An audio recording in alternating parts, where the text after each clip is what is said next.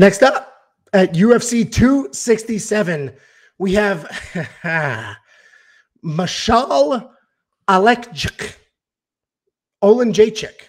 versus Shamil Gamzatov.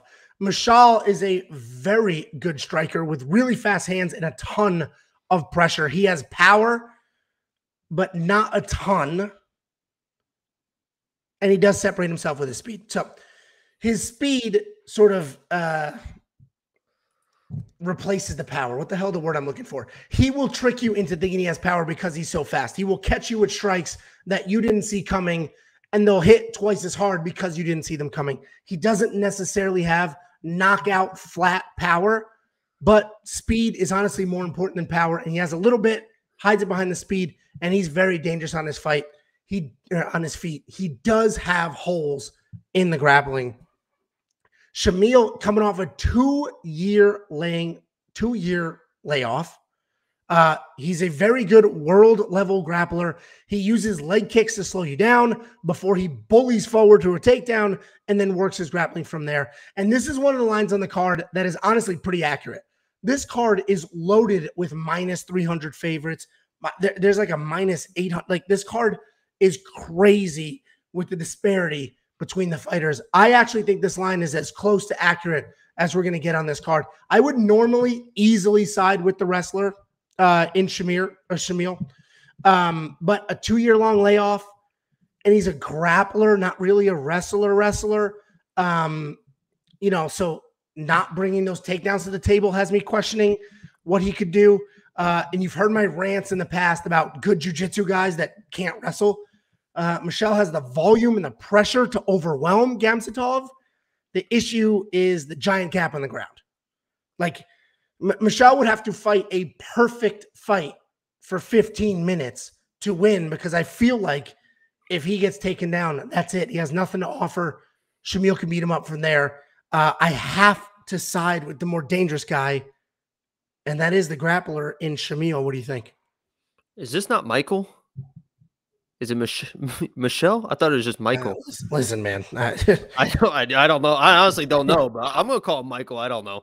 But yeah, the best part about this fight is going to be Michael's corner yelling in Polish. It's the scariest thing you've ever heard in your life. It's like a scary movie, somebody yelling through a cave, like, it's terrifying, and it sounds incredible. That's going to be a lot of fun in this fight. But as you mentioned, Shamil, man, this dude is mean. You say he's just a grappler. I think he's a wrestler. He's a Russian. He's a wrestler. When I see blast doubles, I see high crotch singles. I see. You couldn't point those. You could not point those takedowns out on a doll. Excuse me. I see the thing where he grabs his foot and lifts it like this, and then he trips him like that.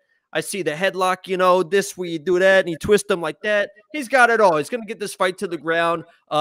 Michelle or Michael, whatever your name is, I apologize. You're going to get the beat out of you. So I like Shamil in this matchup.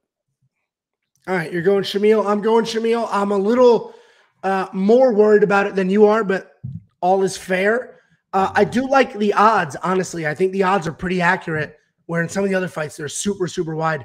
So $8,400, I think that's a solid price. With the first time we have a good guy that's priced affordably. I like $8,400. Very affordable. He should be probably 89-ish in my mind.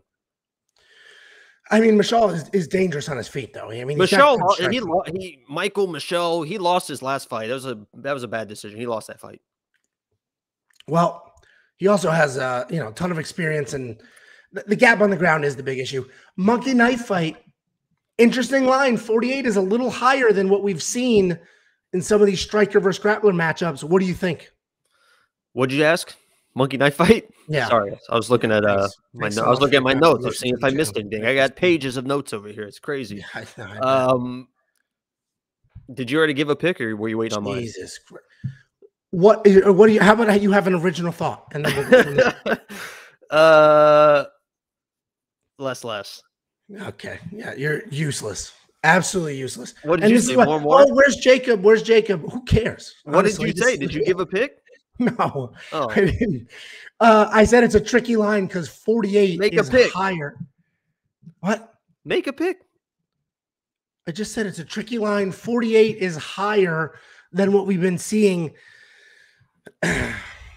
You know, it is probably less. It is probably less, but that is one of the trickier lines that we have 15 fights to pick from, so I'm not going to touch it.